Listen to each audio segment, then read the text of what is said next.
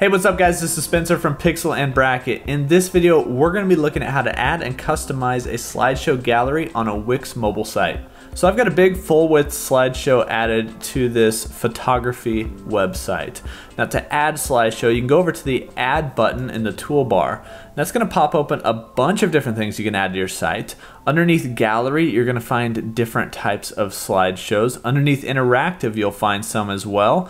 And then underneath strip, you might find some different strips that you can use in a slideshow type of way. Now these include both photos and text and video, but I'm just going to be looking at adding photos within a gallery style slideshow. Now if we switch over to the mobile view by clicking the little phone icon, we can see our slideshow right here within the mobile editor. We can adjust the settings of it by clicking on the gear icon after we've selected the slideshow, and we have a bunch of settings. So starting from the top down to the bottom, we can select whether or not it auto-plays on loading. That means the slideshow is going to go through its transitions once the visitor has reached the page.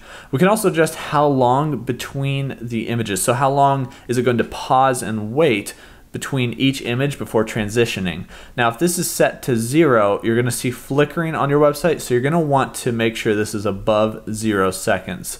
We can also show titles and descriptions, just the title, just the description, or even no text on our slideshow. I'm going to keep it at no text for now, and then we can adjust what type of transition effect we're going to use.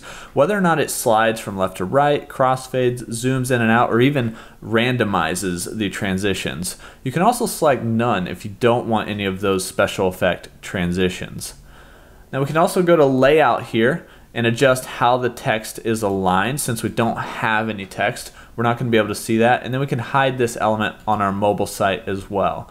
Now if we switch back over to the desktop view, we do have some more customization options. As I click on this slideshow, I can see my options up here. If I go into change images, it's going to let us adjust the images within this gallery. So the first thing we can do is we can see what images are available, and then we can reorder them if we want to, just by clicking and dragging the images in front or behind of each other, just like this. Now if we want to add new images, we can click this orange button, add images, and we can upload media, or we can even select free images from Wix. I'm going to select this misty woodland background and add that to my gallery.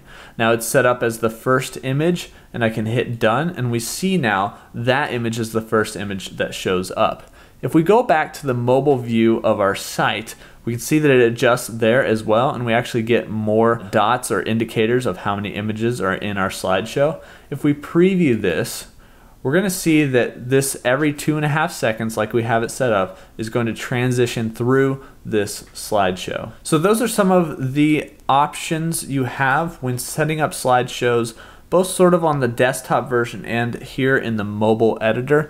Now each of these slideshows tends to come with different settings and layout options depending on whether you pulled it from the gallery, interactive, or even the adding a strip to your website. So just make sure you go through those settings. They're going to have different layout options, they're going to have different text options, and they're going to have different ways to insert images. But that's the basic way to work with slideshows in the mobile editor and also on the desktop version of your Wix website.